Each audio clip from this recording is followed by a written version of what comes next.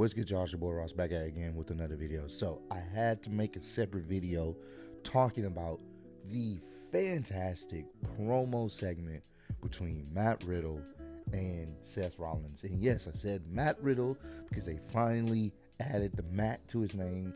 If you guys didn't know, they just have been calling him Riddle for like the past few months, but they finally was able to add the Matt to his name. So we got Matt Riddle having a very intense promo segment with Seth Rollins. And what I've been loving about this entire build-up is it feels genuine, it feels intense, it feels real. You know they have some actual history with each other behind the scenes, some actual heat they've had in the past.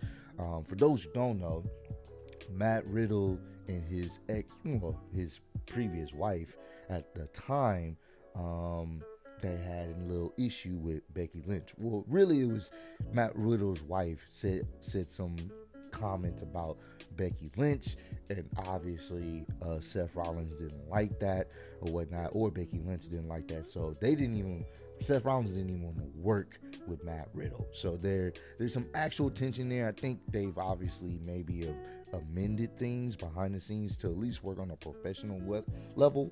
Hence, this is why we have this feud. And I can appreciate the fact that Triple H postponed the feud because they were supposed to have a match at SummerSlam, but he postponed it to build it up more for Clash at the Castle.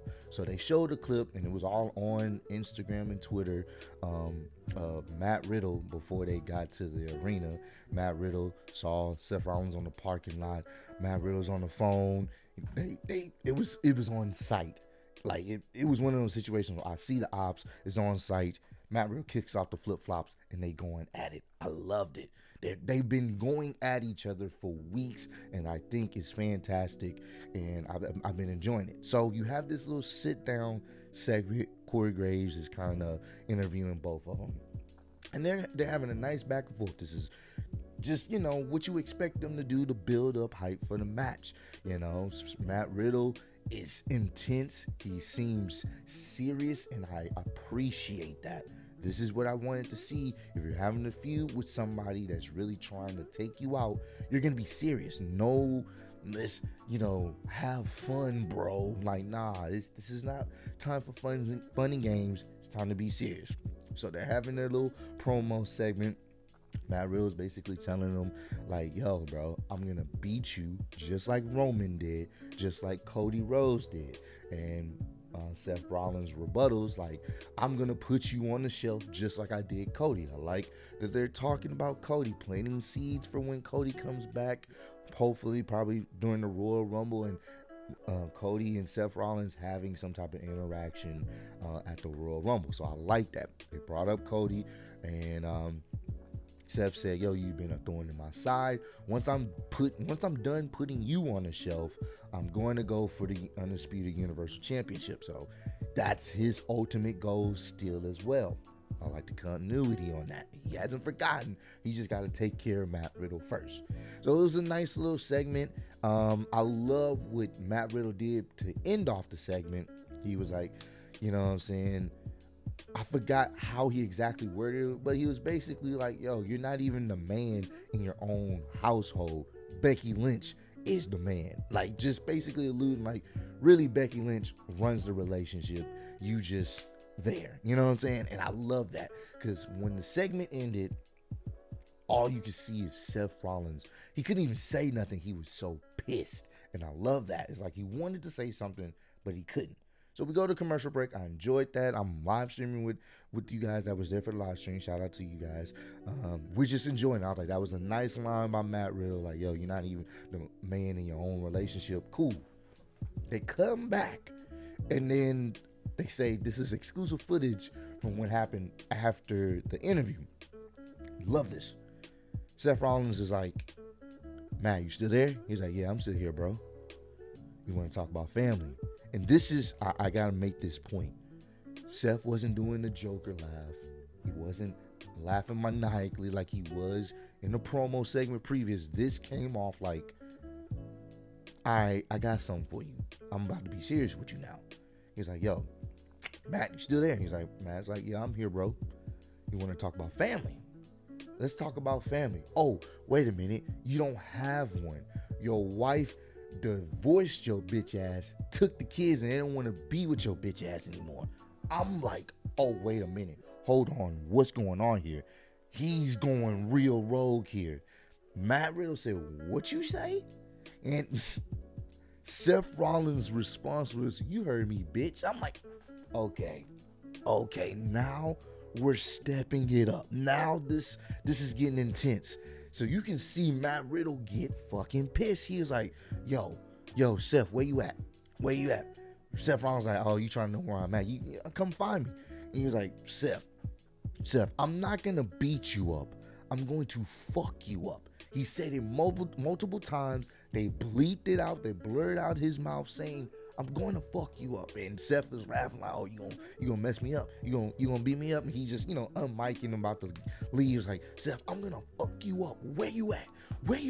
I'm gonna fuck you up. I'm like, oh my God. And it ends with Matt Riddle getting so pissed, trying to calm down. He gets up and leaves as well. When I say that was so goddamn good, easily, without a doubt, that is the best segment of last night. Everyone was talking about it. It's all over Instagram. It's all over Twitter. People that don't even watch wrestling. I seen someone comment. People who don't even watch wrestling. It's like, wait a minute.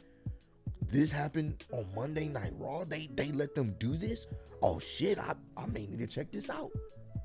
And someone asked what match I was most anticipated for. This was right before this segment happened. Someone asked me on live stream. At the time, I said it was going to be the Roman and Drew McIntyre match because I'm really interested in what they're going to do there. I think that's going to be a fantastic match. And then I saw the clip of them brawling. I was like, you know what? It may be Seth versus Matt Riddle at Clash of the Castle. I'm really excited for it. After this promo, Seth, Matt Riddle, Clash at the Castle. That is the match I am more excited about than the championship match. You want to know why? Because Triple H took time to build this feud. We don't have a joking Matt Riddle. We have a Matt Riddle that legit wants to fuck him up. Wants to beat the living crap out of Seth Rollins. Seth Rollins is trying to end Matt Riddle. And Seth Rollins has been so good. He did the same thing. He did the exact same thing with Edge. If you guys remember, the feud they had, making it personal. He did the same thing with Cody. It got personal. He's doing the same thing with Matt Riddle. It's gotten really personal because there's real backstage heat. I like this promo segment so well because they incorporated real things. Even in the original segment, Seth Rollins said, bro, people don't like you here. And that has some truth. Roman Reigns has had some issues with Matt Riddle. Brock Lesnar has had some issues with Matt Riddle. And Goldberg. And we're talking about behind the scenes. Multiple people have had issues with Matt Riddle. So all these things he's saying has some truth to it. The best things about wrestling sometimes is when there's truth added to it. When there's continuity added to it. It comes off believable. Some people are like, yo, what is going on? This seems so unscripted. And I love that. Oh, that was fantastic. Triple H knocked it out of the park by just waiting to build this match up. If he would have had this match at SummerSlam, not to say it wouldn't have been good, but it kind of would have just, it was too soon. They built it up. They dragged it out. And you know what? Me personally, I hope they are able to continue the feud. I don't want this match to just be one and done. I think you need to continue the feud. I do think at some point this feud will turn into not just a regular match. There's going to be some stipulations added because they're going to try to kill each other. If anything, me personally, I would love to see them have this match. And one or two things can happen. You can have Seth Rollins cheat to win, or you can have them brawl to the point where they both get disqualified. Like it's not a wrestling match no more. Now some people will be like, oh, that's kind of, some people don't like the disqualification finish, but if they just having a massive brawl, Like, it's gotten to the point where the match can't be an official match.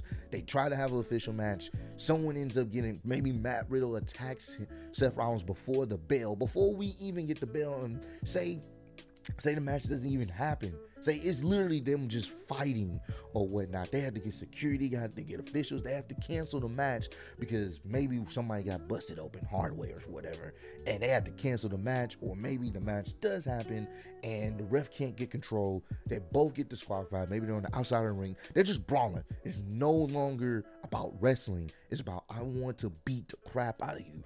I would be okay with that ending, or Seth Rollins cheating to possibly get the win. That way we can extend the feud.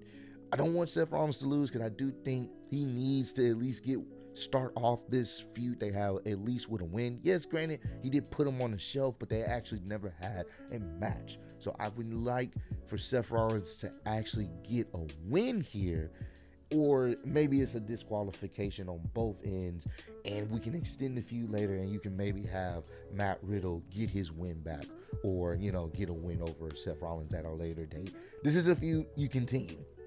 You don't let this go. This is too good to let go. This is really, really good.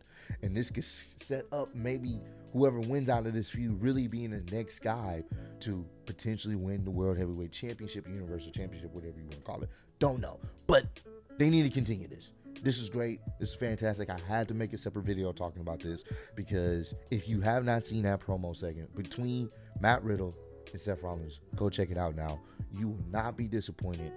Easily the match I'm looking forward to the most at Clash at the Castle. So comment down below. Let me know what's your thoughts and opinions on this segment. Like, were you guys just as shocked as I was watching it when it happened?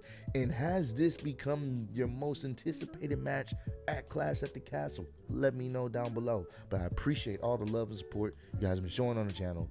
Road to 100K. Appreciate y'all kicking with me. See y'all next one. Peace.